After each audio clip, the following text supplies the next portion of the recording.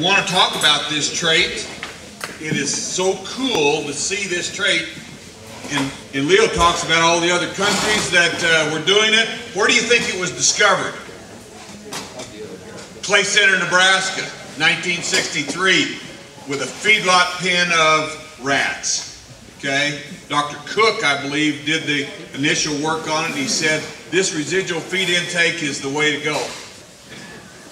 Before I start, I gotta confess. 12-step confession. Closer? More? Like there? All right. I gotta tell you about my wife of 40 years. She doesn't get too excited about me traveling anymore, and I'm on the road a lot. And the reason she doesn't get excited about me traveling is because I don't eat like I should. Twinkies for breakfast with a Mountain Dew chaser. And the biggest problem is I don't get enough exercise. And she's always on me, you gotta exercise. So she and my second boy have said, Pop, we're gonna buy you a treadmill. But I keep saying to her, I said, I'm not sure this is the right thing to do. I think those things can be just a little bit dangerous.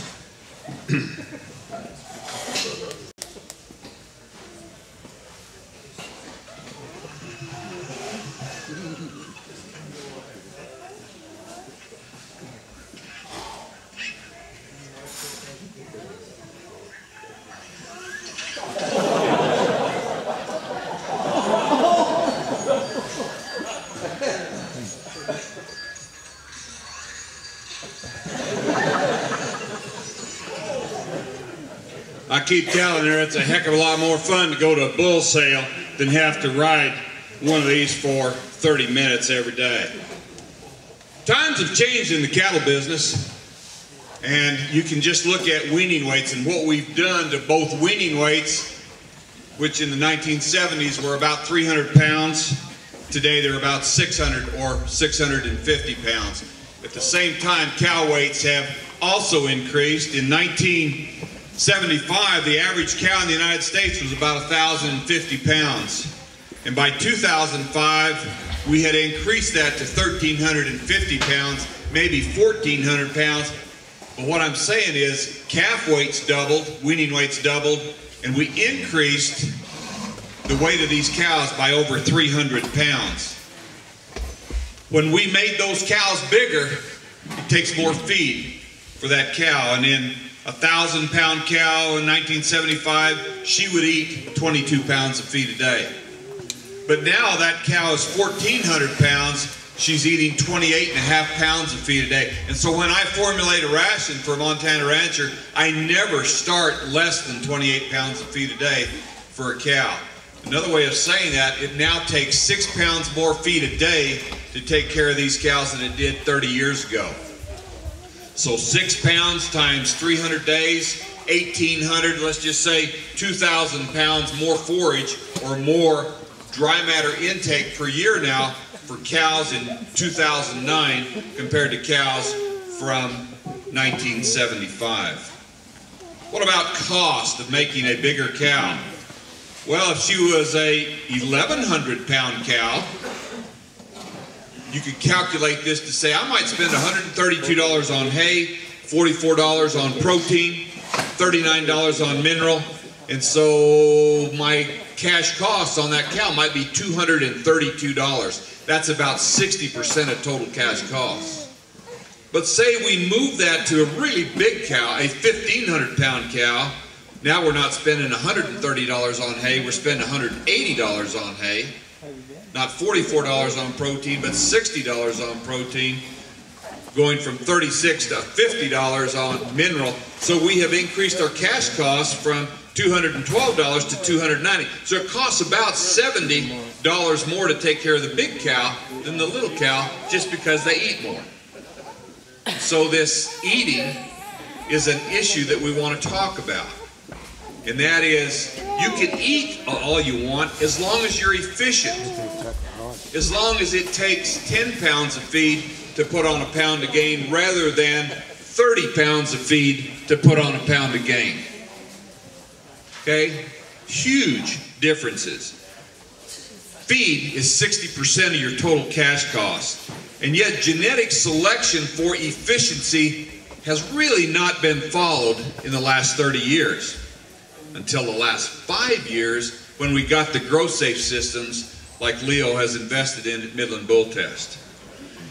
If we just select though for feed to gain ratio, pounds of feed per pound of gain, it has a negative effect in the cow herd.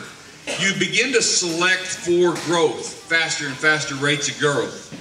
You end up with larger and larger mature cows, and you end up with larger feed costs to maintain the cow herd. And that's why I started with those slides, is if you select for feed conversion that takes less feed to put on a pound of gain, feed to gain ratio, you're going to end up with bigger cows. So we got to do this differently. We got to do this using a new term, residual feed intake, RFI, okay? We want cattle that eat less than the average but perform normally. And so residual feed intake is a way of saying, I want adequate performance, but I want these cows to do it on less feed per day. It's fairly heritable. There's work from around the world that says if you can select for this, the heritability is about 0.4. Okay? The best way to explain what this residual feed intake is just to show you two steers from Texas. Both of these steers weigh about 530 to 540 pounds. This is a 77-day growth trial. So the same weights, and these steers gained 2.1 pounds a day. Wasn't a statistical difference between either steer. They gained the same weight. Weighed the same, gained the same. And you would expect them, over this 77-day period, to eat 15 pounds of feed. 1,500 pounds of feed. Okay? So they gained the same, and you expect them to eat the same. Let's see what really happened. The steer on the left didn't eat 1,500 pounds of feed, it ate 1,700 pounds of feed. The steer on the right didn't eat 1,500 pounds of feed, it ate 1,200 pounds of feed. And so the difference is, the steer on the left ate 200 more pounds of feed than you would expect him to do. He is a positive RFI. He is not very efficient, okay? He's eating too much feed to give you the same rate of gain. Whereas the steer on the right ate 277 pounds of feed less than you would have expected them to do. Now this steer on the right is an efficient steer. It's eating less but gaining the same. The steer on the right is the efficient one. It ate less and it gained the same. The steer on the left ate more and gained the same. So residual feed intake is expressed the following. If it's a positive number, that's bad. If it's a negative number, it's eating less than the average of the population. Okay? So why is feed conversion? That's a little bit of the biology. Well, what about the economics of what we're talking about? And so we ask this question, why is feed conversion, pounds of feed per pound of gain, so important in the cattle industry? And so we're looking for efficient bulls, we're looking for efficient cows, we're looking for efficient heifers, using feed intake and residual feed intake as our criteria. Let me show you some data from an experiment that we ran. We had steers in Martinsdale, Montana, and we shipped them to a growth safe system at the University of Illinois. And then after the experiment was over, we divided the cattle into several categories. The steers that are most efficient takes 5 pounds of feed to put on a pound of gain. The steers that are the least efficient, took the most feed to put on a pound of gain, are steers that we considered the biggest eaters. Well, I thought the more they ate, the faster they would gain. And we found out from this experiment with the growth safe, that's not always true. They're the biggest eaters, but they had the worst feed conversion. They ate a lot, but it took a lot to put on a pound of gain. The fastest gainers weren't as efficient as the steers that had the best feed to gain.